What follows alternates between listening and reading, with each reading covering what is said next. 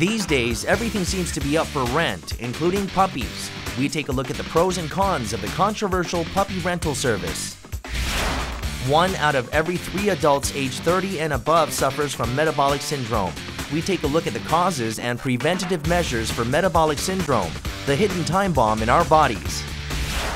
It used to be that the fate of customs confiscated items pile up in storage without ever finding use. Now they are getting second lives as beautiful gifts. Digital devices have become must-haves in our daily lives. However, all the connectivity can get too much to handle. Let's take a break from our smartphones for some digital detoxification.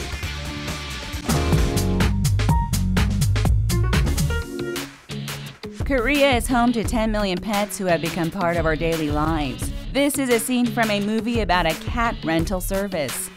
Now it has become reality with a rent-a-dog services causing controversy among pet lovers. This is the website of a puppy rental service. One can choose from photos of puppies posted on the board. The cost is typically about $70 for 3 days. 강아지 관련된 카페를 개설을 했었거든요. 거기서 이제 그 회원들이 강아지 대여할 수 없느냐 몇 번 고민하다가 이제 그분들이 하도 졸라가지고 강아지 대여를 시작하게 된 거죠. What do members of the public think about such puppy rental services? 저는 반대하는 입장이고요. 당연히 강아지도 모든 동물들이 생명이 있는 건데 그 렌트를 한다는 거는 말이 안 된다고 생각합니다. 애들이 상처를 받고 그럴 것 같아서 저는 찬성하진 않아요. Members of the public voice concerns about the service. How about animal protection organizations? 개 입장에서는 그 한 주인 밑에서 안정적으로 그 생활해야 되는 동물이거든요. 그러니까 굉장히 무리를 중요시하고 그 다음에 그 나의 환경을 굉장히 중요시하는 동물인데도 불구하고 이 동물이 계속해서 그 대여 서비스를 통해서 굉장히 많은 다양한 환경, 다양한 주인들, 사람들 밑에서 정신적으로 굉장히 심각한 스트레스를 받을 수 있다는 것이 가장 큰 문제라고 할 수 있습니다. How about risks to the physical and psychological health of the rented puppies? 어리고 작고 이제 예방접종이 안 끝난 동물들을 렌탈을 요구하는 경우가 많기 때문에 그 연령대에는 예방접종이 끝나지 않았기 때문에 몸에 항체가 전혀 없는 상태입니다. 그럴 경우에는 자꾸 환경이 바뀐다든지 아니면 장난감처럼 얘를 이제 스트레스를 많이 준다든지 하면은 면역력이 떨어지면서 전염병이라든지 다른 질병이 이제 후천적으로 많이 발생하게 됩니다.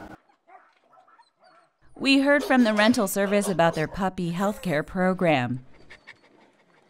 진료도 받고 치료도 하고 예를 들어서 병이 났으면 주기적인 그런 어떤 정기 검사도 받고 예방 주사도 맞고 저희도 일반적인 가정집에서 기르는 개하고 똑같거든요. 강아지를 대여 가시는 분들도 어떤 환경적인 이유 때문에 대여를 해 가시는 거고 강아지하고 재밌게 놀고 하고 하는 거기 때문에 잘 보살피기 때문에 그거를 가혹행위라고 생명 경시라고 생각하지는 않거든요. Next, we heard from a satisfied customer of the puppy rental service. 닥스훈트 한 1년 정도 된 강아지를 2박 3일 정도 제가 쉬는 날 같이 이렇게 놀 수 있게 데리고 와서 산책도 다니고 TV도 같이 보고 별 적 없었는데 그냥 옆에만 있어도 힐링이 되더라고요. 제이요? 예, 이 친구예요. 제리. She viewed the puppy rental service positively. We asked why she turned to the puppy rental service. 저는 강아지 알러지가 있고 고양이 털 알러지가 있기 때문에 심하면 천식까지 와서 강아지나 동물이 너무너무 좋은데도 불구하고 키울 수가 없는 상황이고 키우는 거는 굉장한 책임감이 들잖아요. 근데 이런 업체가 있어서 거기서 다 강아지에 대해서 케어를 해주고 또 제가 필요한 시간대 그때 저랑 같이 이제 강아지가 성격만 외향적이라면은 별 문제가 없다고 생각을 해요. With opinions polarized at two extremes, the puppy rental service continues to be a controversy. An amendment to the Animal Protection Act prohibiting such rental services was recently proposed. This is an adoption center for rescued animals. People can volunteer to walk the abandoned dogs at the center. There's no shortage of volunteers who apply online, so much so that walks are conducted daily. 이런 서비스를 정말 이용하시고 싶으신 분들은 동물보호단체에서 임시보호제도라는 게 있어요. 그러니까 입양 가기 전에 임시로 이 동물들을 케어해 주시면서 어떤 이 동물에 대한 성격 또 어떤 그 배변 훈련을 좀 해줘 본다라든지 이런 식으로 보조적인, 굳이 입양이 아니라 보조적인 도움을 얼마든지 줄 수 있고 또 동물을 경험해 볼 수 있기 때문에 그런 제도를 활용해 보시는 것이 좋지 않을까 생각합니다. The controversy over puppy rentals continues. Is it a realistic solution against the abandoning of animals, or is it an expression of human selfishness and disregard for animal life? What is your take?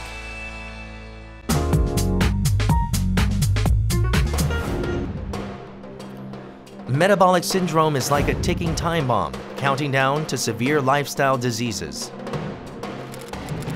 There are now 10 million Koreans suffering from metabolic syndrome. This means 1 out of 5 people in the entire nation. Let's learn about the causes and ways to prevent metabolic syndrome, which has become a looming threat to public health.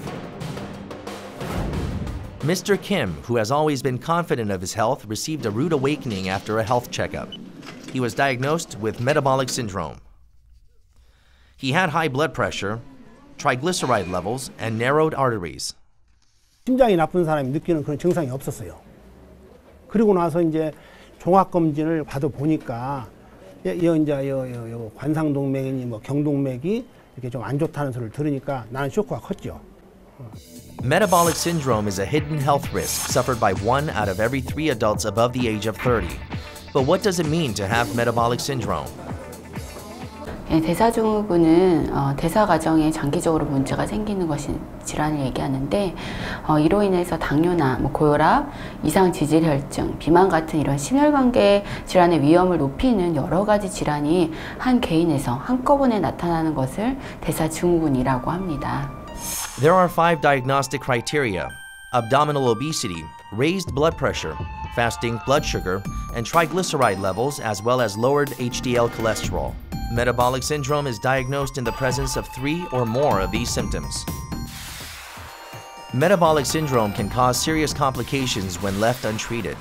This has earned it some macabre nicknames: domino of diseases and quintet of death. 심근경색이나 뇌졸중 같은 이런 심혈관계 질환은 우리나라 주요 사망 원인입니다. 대사증후군이 있는 경우에는 이러한 심혈관계 질환 발생 위험이 2배 이상 높고 또 당뇨병이 발생할 위험도 10배 이상 증가한다고 알려져 있습니다.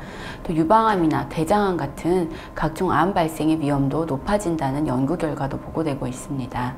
The number of metabolic syndrome patients has grown by 1.4 million over the past 4 years, making up a total of nearly 10 million. This is almost 1/5 of the entire population of Korea. Total medical costs for metabolic syndrome continues to soar each year. It was about $4.3 billion last year, constituting a $1 billion rise in just 4 years. Why are more and more people suffering from metabolic syndrome? It can be attributed to bad habits such as the consumption of high-fat and high-calorie foods, frequent drinking, and heavy smoking. Male office workers and female housewives are the 2 high-risk groups for metabolic syndrome. Male office workers spend most of their time seated at desks and thus lack exercise. They also drink heavily due to company dinners and high stress levels, making them 25% more susceptible to metabolic syndrome. Many housewives have irregular eating habits, while housework does not come with the benefits of exercise. Housewives were 85% more likely to suffer from metabolic syndrome than female office workers.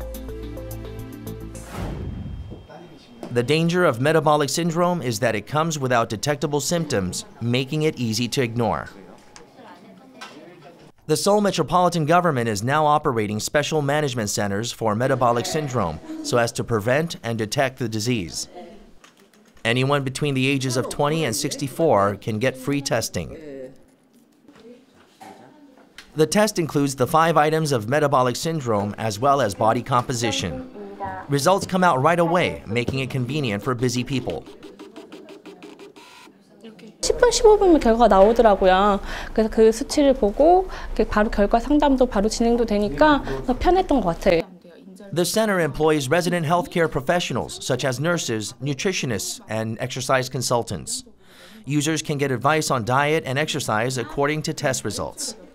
평소 때 간식으로 과자를 많이 드신다고 하시니까 이런 빵이나 과자나 이런 떡 같은 음식을 좀 조절해서 드시는 게 필요하실 것 같고요. 식사를 할 땐 탄수화물과 기름진 음식의 섭취를 줄이는 게 좋고요. 당 수치를 낮출 수 있는 현미밥과 식이섬유가 풍부한 해조류나 야채류 섭취량을 늘려주시는 게 좋을 것 같습니다.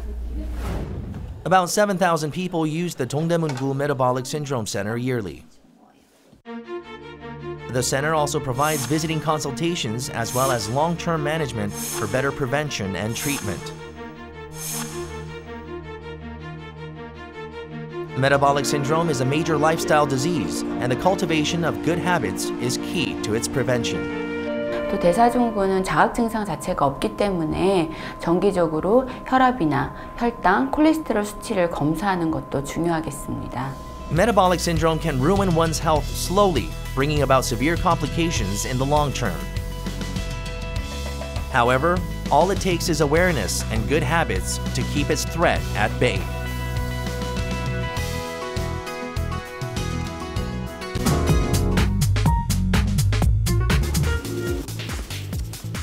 Fake knockoff bags that imitate famous brands, replica watches, luxury items confiscated for exceeding the duty-free allowance, those that were caught being smuggled in. But now they're getting a new lease on life and are being transformed into heartwarming gifts. Some items never make it through the gate and have to part with their owners at the airport. These are illegal items that have been confiscated by customs. More than $1 billion worth of items have been seized by customs during the past 5 years alone. 위조 운동화, 의류 보시는 바와 같이 이제 위조 시계 종류 등과 같이 소비자들이 진짜와 가짜를 구별하기 힘들 정도로 정교한 물품들이 종류도 다양하게 많이 들어오고 있는 실정입니다. Last year, $77 million of smuggled items were seized. This is a 30-fold increase in 4 years. Due to the popularity of overseas direct purchases, the number of items being confiscated by customs has risen dramatically. Confiscated goods that aren't illegal are auctioned off. They only stay in the warehouse for a month before they are appraised by a professional, set a price, and electronically tendered. The problem is counterfeit and smuggled goods. It's illegal to sell them, so they have to be destroyed. But of course it comes with a price. They say it costs around $270,000 a year, and the cost is covered by tax, money that comes out of our pockets. And the astronomical cost isn't the only problem. Pollution, a direct result of the disposal process, is also a major concern. 몰수 판결이 확정된 지적재산권 침해 사범의 압수물에 대하여는 전량 폐기하는 것이 원칙이나 자원 낭비 및 환경오염의 발생 등의 문제가 있음을 감안하여 현행 검찰 압수물 사무규칙에는 검사가 이들 압수물에 대하여 특별 처분을 할 수 있도록 규정하고 있습니다. Recently, the Korea Customs Service started a collaboration project with an NGO. They decided to take the piles of sneakers stored in their warehouse and donate them to youths in developing countries. This was the moment when the confiscated goods, which were a nuisance, turned into heartwarming gifts of love. 저희는 이번 기증사업을 통해 가짜상품 폐기에 소요되는 국가 예산을 절감하고 소각에 따른 공해물질 발생을 방지하며 자원을 재활용하여 필요한 곳에 지원하는 등 직접적인 효과 이외에 국제사회에 우리나라의 이미지를 제고하는 데에도 많은 보탬이 되리라고 생각합니다. This NGO sends sneakers to developing countries.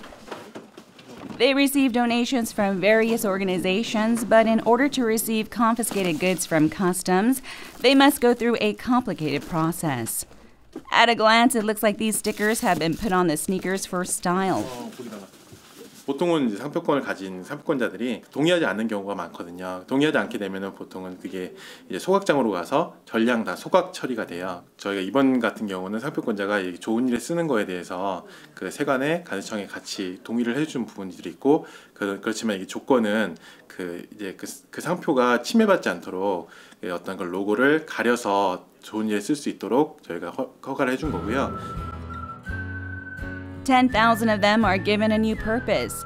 They were flown over to Mongolia to cover and protect the beautiful little feet of children. Thanks to the Custom Office's open policy, the NGO's novel idea, and the generosity of trademark owners, these illegal goods were transformed into gifts of hope. 올해 이제 그 8월에 저희가 그 대학생들과 함께 운동화를 그 몽골에 전달할 예정인데요. 운동화뿐만이 아니라 양국 간의 어떤 그 문화 교류를 좀 확산할 수 있도록 그런 부분에 대해서 저희가 노력을 기울일 생각입니다. Similar things are happening in other parts of the world. Seized computers are donated to schools. And confiscated rice is sent over to help refugees. By law, seized items should be destroyed, but many are thinking of alternate ways to use these resources instead of wasting them. Beautiful Store, a social enterprise, says it is ready to take part in donating seized items once legal issues are taken care of. Just last year, they were able to receive lost property items from a local police agency and use it as part of their donation project. 물품을 기증하는 방법도 어렵고 기증하는 양도 많지 않은데요. 상표권자의 허락을 받아서 위조 상품은 기증이 가능하다. 이런 식의 법적인 테두리 안에서 좀 더 슬기로운 방법이 모색이 된다면 버려지는 물품이 줄어들고 그 물건들이 좀 더 필요한 곳에 의미 있게 사용될 수 있을 거라고 생각합니다. 보다 근본적으로는 이런 물품의 반입이 없어져야 되겠지만 여러 가지 사회적인 비용을 절감할 수 있는 재활용이 가능한 물품에 대해서는 기증 활동이라든가 이런 게 더 활성화될 수 있도록 계속 노력해 나가겠습니다. Some take their times making counterfeit goods, but their illegal activities end up in the accumulation of confiscated goods. But thanks to innovative ideas, these items are given a new lease on life, and what would have been bad is turned into good.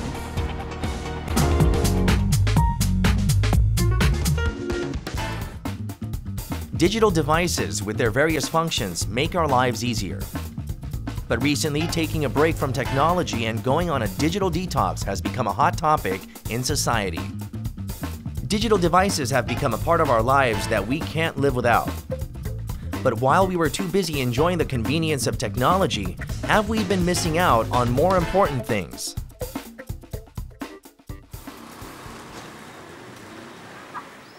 University student Park So-young says she uses her smartphone a lot. At first, she used it to find information for school assignments, but it has gradually become a habit, and she just can't put it down even when she walks or eats.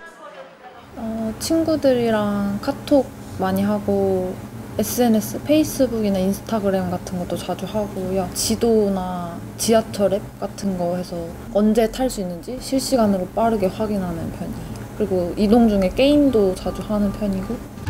So-young's not alone. According to one study, more than 77% of respondents said that they check their smartphones constantly for no particular reason. 35% even said that they become anxious when they didn't have their phones with them. What's more, excessive use of smartphones not only causes mental fatigue, but physical side effects as well. 스마트폰 쓸 때 주로 엄지손가락으로 많이 이용을 하잖아요. 그래서 되게 손마디가 아플 때도 있고 그리고 이렇게 고개를 많이 수그리고 하다 보니까 여기 어깨 쪽이나 목 쪽이 가끔 아프기도 해요. So-young has decided to visit a counseling institute and undergo testing for smartphone addiction. First, she carefully completes a questionnaire regarding her smartphone and internet habits. 본인이 이것이 문제다라는 것들을 인식을 하는 것들이 제일 중요한 것 같아요. 내 생활이 많이 좋지 않다라는 것을 이제 깨닫는 것만으로도 굉장히 이제 많은 변화들을 할 수 있는 동기를 가지게 되고요. 그리고 실제로도 많은 변화가 일어나게 됩니다. Once she completes the questionnaire, she talks about her excessive smartphone use with a counselor through a series of games and also receives advice. 인터넷 게임이나 SNS나 이제 현실 세계보다 훨씬 더 이제 난이도가 좀 더 낮다라고 볼 수 있어요. 현실 세계 관계에서는 내가 원치 않는다고 해서 그 관계를 끊을 수가 없고 계속 만나고 마주치고 또 이렇게 경험을 해야 되기 때문에 어떻게 보면 이제 좀 더 쉬운 것들을 찾다 보면 이제 인터넷이나 스마트폰을 찾게 된다라고 볼 수 있죠. Studies have also shown that excessive use of smartphones has an effect on the brain. While using a smartphone, alpha waves associated with brain stability and relaxation decreased, while high beta waves that cause anxiety and panic attacks increased. Moreover, when researchers scanned the brain of a young smartphone addict, they found that the function of the brain that controls emotions and social interaction was drastically decreased. In order to prevent these side effects, smartphone applications that forcibly shut down phone functions have started to appear, and various digital detox methods are being tried out. 제일 중요한 건 적절한 시간을 사용하는 거죠. 적절하다는 게 각자 있는데 저희가 이제 조사한 바로는 초등학교는 한 1시간, 중고등학교 학생은 한 2시간 정도 쓰는 거로 돼 있거든요. 그러니까 그 정도의 시간을 쓰고 또 목적에 맞게 쓴다면 정상 사용자라고 할 수 있는데 There's a special school for teenagers who know that they are using their digital devices too much but can't control it. Thanks to school rules which ban them from using their smartphones, students play board games and read books instead of being glued to their screens or playing computer games. 사실 인터넷은 아이들에게 휴식이기도 해요. 많이 사용해서 문제이기도 하지만 힐링이 되던 것이 없어지니까 불안해해요. 그래서 초기 2, 3일 정도에는 금단 증상이 나타납니다. 그래서 그런 걸 다양한 대안활동이나 또 맛있는 음식들 그리고 이제 또래과의 어떤 관계, 체육활동 그리고 자신의 마음을 읽을 수 있는 프로그램을 통해서 치료하고 있는 과정이라고 보면 되겠습니다. With digital devices, these students could do things at the touch of a button. But here they engage in physical activity and it's benefiting their health.